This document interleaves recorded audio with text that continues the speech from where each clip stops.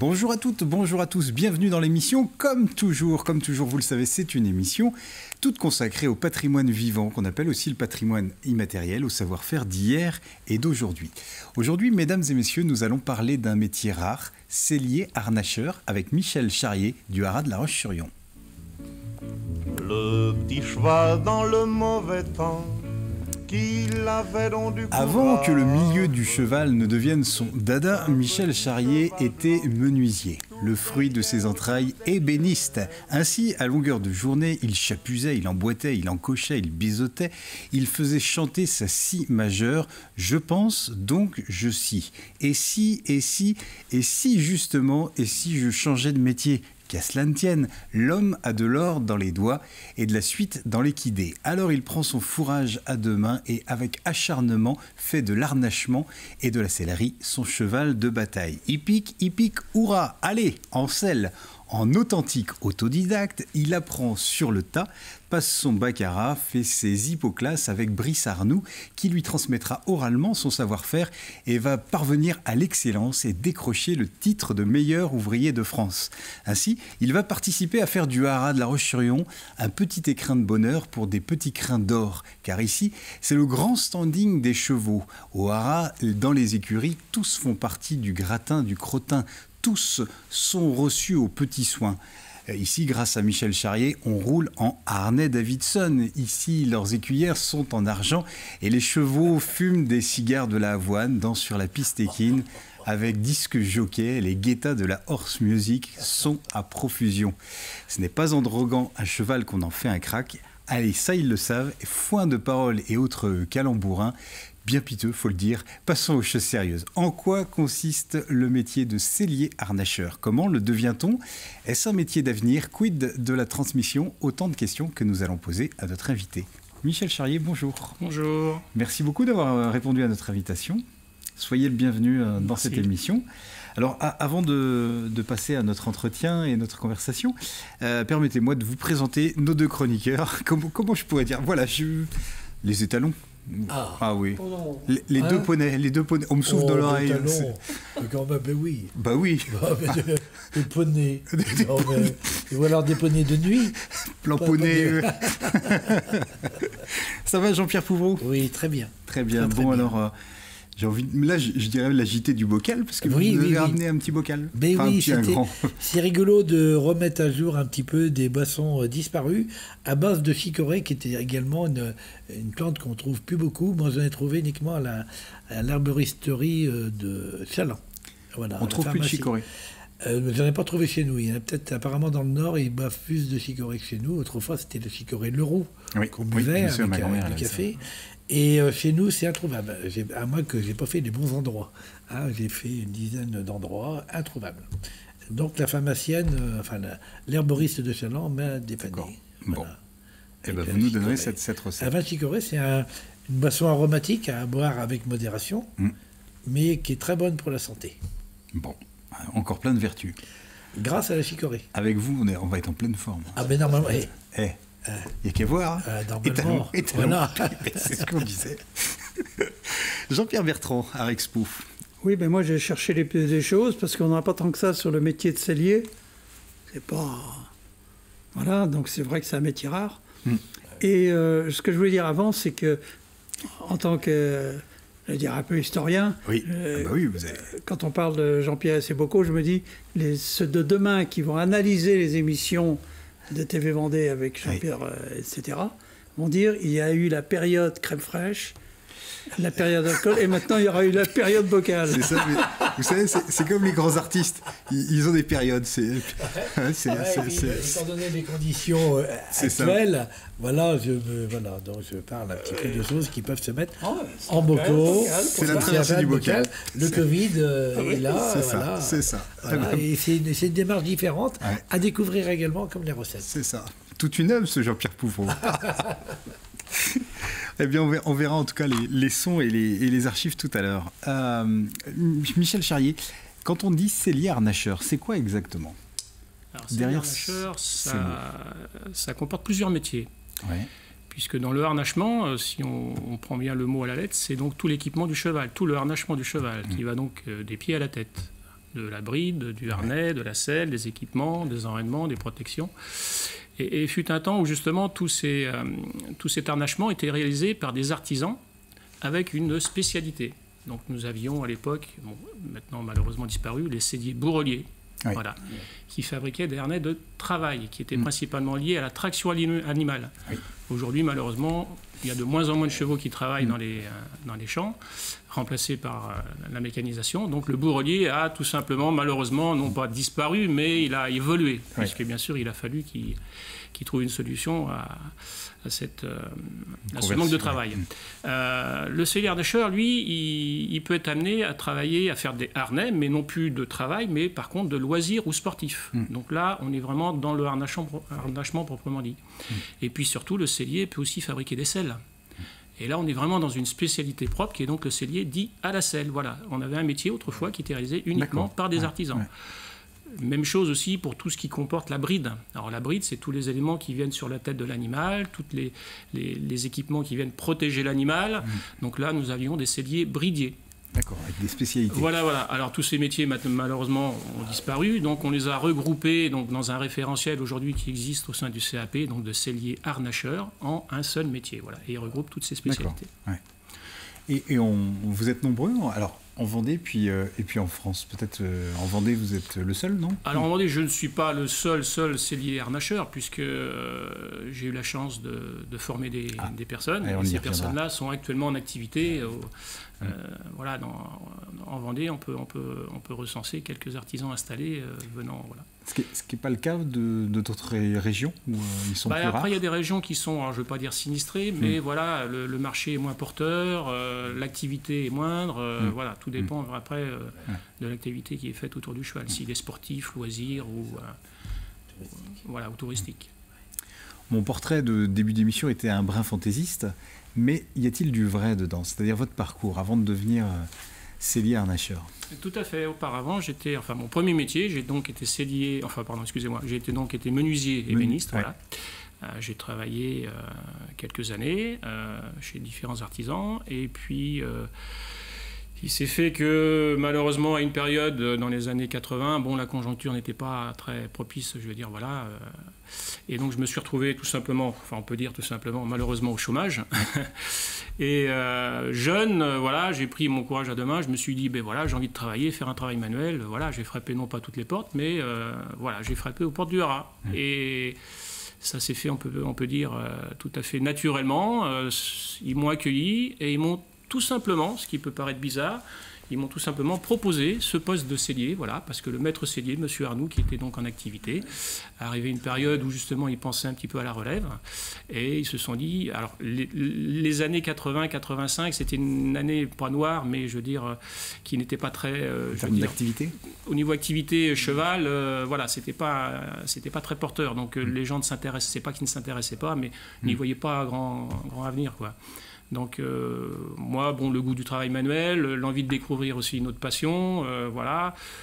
Il y a des liens qui se sont créés aussi avec M. Arnoux, qui fait que voilà, le courant est bien passé, et puis voilà, sans faire de jeu de mots, de fil en aiguille, j'en suis arrivé aujourd'hui ici. Mais c'est pas un milieu que vous connaissiez? Pas du tout. Quand je suis arrivé au haras, la première fois que je suis arrivé, j'ai vu des chevaux énormes, qui étaient des chevaux bretons. J'ai dit, oh là là. On m'a présenté ce monsieur, qui était un grand monsieur, assez, droit, qui m'a regardé, il me dit, tu veux être sellier? Je dis, je sais pas. Écoute, tu viens lundi matin, on verra. Bon, et voilà, ça s'est fait comme ça, naturellement, mais je pense que voilà, ça s'est fait. Super. Ouais. Et je regrette pas du tout, puisque c'est vraiment une passion sur laquelle aujourd'hui je me découvre encore. C'est un métier qu'on ne se lasse pas. Encore aujourd'hui. C'est un métier qu'on ne se lasse pas. C'est un matériau, le cuir, qui est noble, mais qui est compliqué, où il faut être respectueux, il faut être discipliné, mais il faut être rigoureux, mais tout en étant, je veux dire, voilà, ça apprend beaucoup sur la personne. Ouais. Il y a un rapport au temps quand vous dites, parce qu'on a l'impression que c'est aussi minutieux, qu'il faut prendre le temps de bien faire. Le temps, il est propre, il est très relatif, le temps. Oui. Voilà, tout dépend de ce qu'on veut en faire du temps, oui. C'est sûr. Mais je pense que c'est un métier sur lequel il faut accepter. Oui. Voilà. Non pas ses erreurs, mais accepter bien ou mal. Mais c'est un métier qui apprend beaucoup sur soi-même.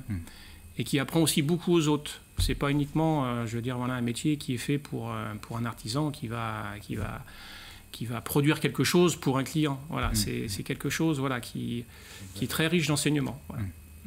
Et M. Arnoux constituait donc votre seul formateur? Et oui, à l'époque, M. Arnoux donc, était maître sellier, petit-fils de bourrelier, voilà, qui avait quand même une culture cheval déjà bien ancrée, qui avait un savoir-faire, voilà, on peut dire irréprochable, ouais, qui avait vraiment le goût du bienfait, voilà. Ça a été un petit peu, voilà, mon maître, je le reconnais. Aujourd'hui, grâce à lui, encore aujourd'hui, je me souviens encore de ce qu'il me disait il y a de nombreuses années. Et à votre tour, vous transmettez. Et à mon tour, je fais un petit peu sa démarche. Et c'est lui qui vous a poussé à vous présenter pour le concours de meilleur ouvrier de France. Comment ça s'est passé? Alors, c'est pas lui, puisque à l'époque, il était déjà parti. Donc, j'ai travaillé, quand il est parti à la retraite, je me suis retrouvé, non pas seul, parce que son fils, à l'époque, était aussi à l'atelier avec moi, mais il n'est resté qu'un an. Après, il est reparti dans d'autres services, au sein du ministère de l'Agriculture, parce que les Arts nationaux dépendaient du ministère de l'Agriculture. Et puis, au bout d'un certain nombre d'années, ce que l'on réalisait au sein des Arts nationaux, qui étaient à l'époque les Arts nationaux, voilà,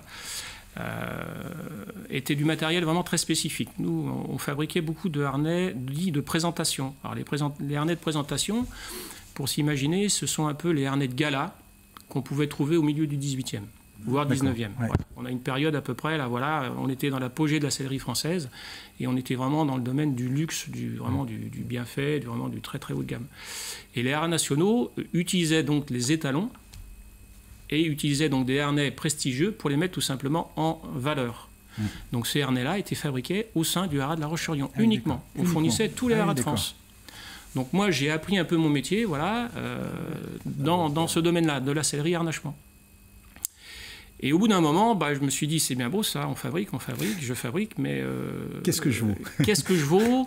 Est-ce que par rapport aussi à un marché qui n'était pas public, puisque nous travaillions uniquement pour un service, donc l'administration des Arts nationaux qui dépendait du ministère de l'Agriculture, est-ce que ce matériel-là est reconnu par mes pairs, tout simplement? Voilà. Besoin de se confronter. Voilà. Alors, c'était pas, je veux dire, je me suis pas présenté en me disant je veux savoir ce que je vaux, je veux être le premier. Non, non. Là, j'ai vraiment été les mains dans les poches. Quoi. J'ai dit voilà, je ne vais pas surjouer mon travail. Je vais tout simplement me faire plaisir et montrer aux gens ce que j'ai appris et ce que je fais. Et qu'est-ce qu'on en fera après, je ne sais pas. Mais pour l'instant, je veux savoir à peu près comment je me situe, je me positionne.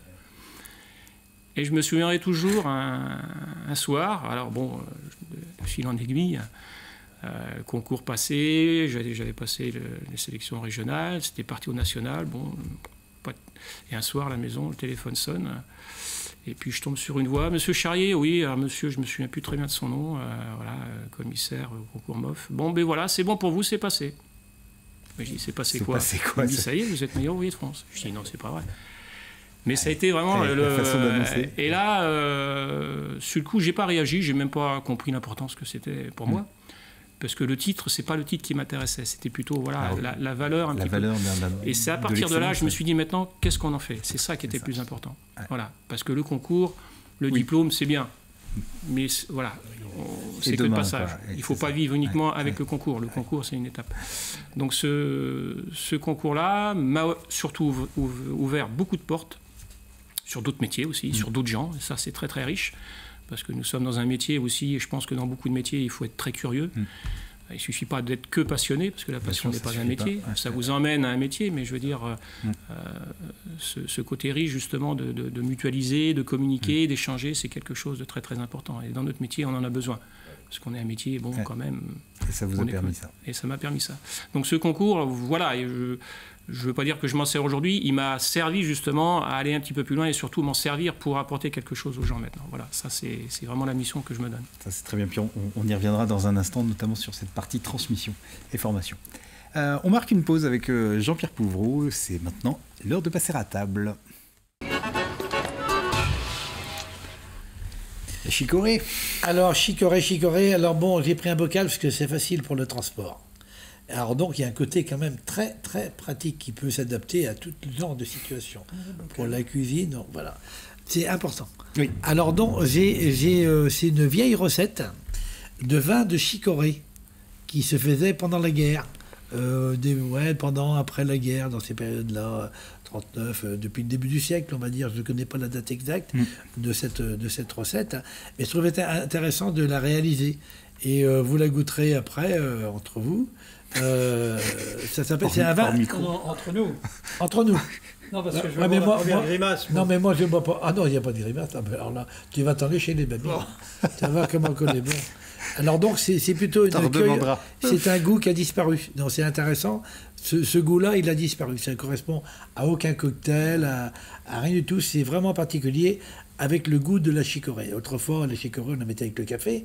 Maintenant, j'ai eu du mal à trouver la chicorée, j'en parlais tout à l'heure. Et c'est vraiment particulier de parfumer un vin à la chicorée. En plus, c'est très bon pour la santé, à dose raisonnable. Oui. Alors donc, là, pour cette recette, il faut 1 litre de vin rouge.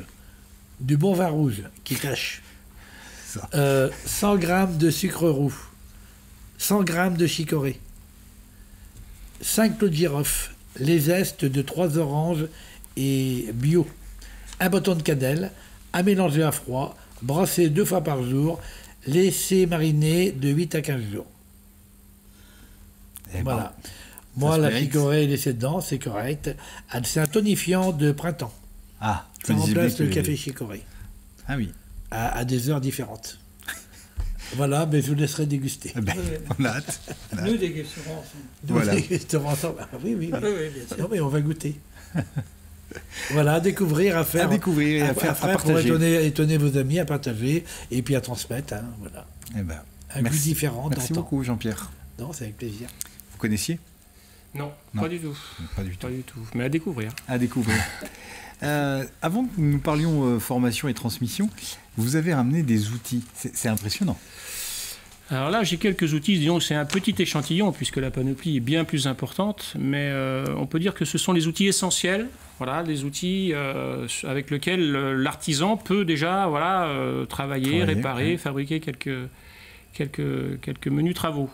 Alors on a des outils intéressants, voilà, donc on a des jeux d'haleine ici, donc la laine est principalement adaptée pour percer le cuir. D'accord. Parce que quand on réalise une couture manuelle, donc il faut faire un avant-trou, voilà, hein, la machine c'est ce qu'elle fait avec son aiguille, quand c'est une couture à la main, il faut le faire à la main. Là on a des abacars, on a des marteaux, alors là on a un outil par contre qui est très intéressant, qui est petit. Alors, c'est ce qu'on appelle la griffe à molette. La griffe à molette, voilà, on a une petite molette au bout, qui roule. Et puis ici, j'ai une petite boîte réservoir, qui est aussi intéressante. Voilà. Où on possède d'autres petites griffes. Ah, d'accord. Voilà, d'autres petites molettes. Qui ont donc des écartements différents. D'accord. Voilà.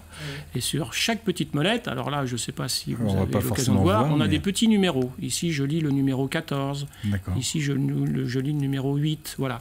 Et donc, chaque numéro correspond à quelque chose de bien précis. Et c'est là où c'est rigolo, parce que cet outil-là, il est, on peut dire, contemporain, puisqu'il a été réalisé quand même il n'y a pas si longtemps que ça. Ah oui. Mais son utilisation et surtout dans sa compréhension, c'est un outil qui remonte bien avant la Révolution française. Ah oui. Et surtout, les outils que l'on fabrique encore aujourd'hui ont justement cette même référence. Alors, nous sommes au XXIe siècle, mais nous avons des modes de calcul qui se réfèrent d'avant la Révolution française et qui sont fabriqués encore aujourd'hui. Je pense que c'est un des métiers assez rares. Ah oui. Donc, pour faire simple, ça veut dire que ces petits numéros correspondent donc à un nombre de dents, de points. Donc, on va passer sur le cuir pour marquer l'emplacement des points réalisés avec la laine. Et ces points-là, donc ces numéros, correspondent donc à un nombre de dents, mais sur une distance donnée qui sera toujours la même. Oui. Et cette distance donnée sera le pouce. Ah oui, l'unité de mesure. Voilà, mais le pouce français, pas le pouce anglais. Oui. Puisque le pouce anglais est à 2,54, le pouce français est à 2,72. Ah oui, d'accord. Et oui, parce que c'est autrefois... Et on a toujours ces références-là aujourd'hui. Et c'est les outils qui sont fabriqués aujourd'hui en commande, les mêmes écartements, c'est toujours au pouce français. D'accord. Donc voilà, on a un outil moderne, si on peut dire, enfin moderne dans l'utilisation, dans la conception, mais dans l'utilisation, on se réfère encore à cette période-là. Et on en a de nombreux comme ça. Hein. J'imagine, oui. On travaille avec le pouce, on travaille avec la ligne. Voilà, oui, donc bon, ce sont des dimensions qui sont maintenant qui ont disparu. Maintenant, on travaille avec un système métrique maintenant international, puisque dans la formation, on est obligé de forcément. Voilà, autrement les gens vont s'y perdre. Mais voilà, ces outils-là ont une histoire. Ils ont quelque chose à raconter. C'est ça qui est important, c'est ça qui est intéressant. Merci beaucoup. Je vous propose maintenant la chronique de Jean-Pierre Bertrand de Bouche à Oreille. Ouais, moi qui m'intéresse. Oui, j'imagine que ça régale. Comme d'autres. C'est vrai que dans les planches de Diderot, par exemple, ils y sont tous, tous ces outils. Alors que, bon, on voit des outils qu'on a vus quand on avait, dans les années 60 encore, dans les vieux ateliers de menuisier, il y avait encore tous ces outils de rabots et compagnie pour les moulures. Là, on n'en voit plus dans les ateliers. Puis personne ne s'en sert. Tandis que là, c'est vrai que votre métier, vous êtes dans une conservation... Diderot d'Alembert, c'est 1660, c'est Colbert, donc ça remonte à... Alors, je vous ai choisi 2 choses. La première, c'est un monsieur Marcel Poupin qui nous parle de la situation à Bazoges-en-Parais dans les années 40, pour reconditionner quand même nos téléspectateurs, parce qu'on oublie que le cheval était quand même omniprésent encore à cette époque-là dans le paysage. Alors on va d'abord écouter ce monsieur nous parler de ce qu'il a vécu, et puis après j'ai une petite surprise pour vous. Ah super, on écoute. Et puis le cheval donc était presque dans chaque ferme, mais nous on n'en avait pas de cheval. Mais le cheval était omniprésent, surtout du fait qu'il y avait pas mal de vignes. Donc le cheval avait son utilité. Et pour se déplacer, bon, ceux qui avaient un certain moyen avaient non seulement le cheval, attelaient le cheval pour les travaux, mais aussi tout d'un coup avec une voiture pour le déplacement, tout d'un coup à la bourgade ou à la foire. C'était déjà un signe sinon de notoriété, mais d'aisance, quoi. Oui, ils ont une voiture à cheval. Et on apprend aussi du vocabulaire, c'était drôle, aussi sur les plans qu'on a pu voir. Oui. Tous les noms. En fait, c'est parce qu'en 84, j'ai fait l'exposition à l'écomusée sur les moyens de transport dans le Marais breton-vendéen. Et j'avais à l'époque été questionner les anciens pour recueillir des noms comme ça que plus personne. Le deuxième sujet, c'est un monsieur Jean Breget. Jean Breget était connu à la Roche-sur-Yon, sellier, une famille de selliers. Et quand j'ai entendu son propos, je me suis dit, ça m'étonnerait que même quelqu'un qui travaille au haras connaît l'information que vous allez découvrir. On écoute. Par exemple, au haras, il n'y avait pas de cellier bourrelier, alors ils faisaient les travaux pour le haras. Pour l'hôpital psychiatrique, ils faisaient les camisoles de force pour les aliénés qui étaient... Il y en avait qui étaient très violents, il fallait leur mettre des camisoles de force. Et la camisole de force, c'était constitué en toile et en armature pas en armature, mais en cuir très fort. Il fallait Moi, j'ai jamais vu comment ça se passait là-bas à l'hôpital. Mais vous souvent... savez qu'ils avaient des commandes de camisoles. Oui. Et puis ils faisaient l'entretien aussi. Excellent. Ma question, est-ce que si l'hôpital psy vous invite... Est-ce que vous êtes en mesure de fournir? C'était à remettre de cheval. C'est très bon. Non, j'en avais jamais entendu parler. Non. Merci beaucoup, Jean-Pierre. C'est du bonheur. C'est du bonheur. Mais ce qui prouve que ce métier-là peut justement se découler dans différentes spécialités. C'est ça. La notion de formation et de transmission est importante. Vous avez depuis formé beaucoup. Transmettre, c'est fondamental. Voilà. Former, oui, j'ai formé depuis quelques années certains selliers qui sont actuellement en activité, d'autres qui ont suivi d'autres voies, et puis après d'autres qui reviennent pour se parfaire dans ce métier-là, mais la formation, la transmission, c'est essentiel. C'est ce qui fera que notre métier va perdurer, ça c'est important. C'est ce qui fera que notre métier va aussi évoluer, ça aussi c'est important. Et puis économiquement, il y a un besoin. Il y a du travail, donc on ne forme pas uniquement pour le plaisir de former, on forme parce qu'aujourd'hui il y a une activité qui fait qu'autour du cheval, toute l'activité cheval, qu'elle soit, alors moins bien sûr agricole, puisqu'il n'y a plus de cellier bourrelier, mais elle est plus dans le domaine loisirs, sportive de plus en plus, et puis cette activité depuis quelques années, depuis à peu près une bonne quinzaine d'années, c'est beaucoup aussi... alors c'est pas péjoratif, beaucoup féminisé, ce qui a donné un essor aussi à cette activité. Et voilà. Et donc, on le voit même dans nos formations, dans nos jeunes qui viennent pour apprendre ce métier-là, qui était à mon époque, quand je suis arrivé, il y a à peu près 35 ans, où on ne voyait que des hommes. Maintenant, on peut dire que c'est plutôt les femmes qui ont remporté la majorité. Mais ce qui est très bien pour le métier. Voilà. Donc un métier d'avenir. Voilà, c'est un métier d'avenir. Eh ben, c'est sur ces mots qu'on va se quitter, en vous remerciant beaucoup d'avoir accepté notre invitation. Bon vent. Merci beaucoup. Et puis merci les Jean-Pierre. Puis on va se dire à Bétoute. À Bétoute. À Bétoute.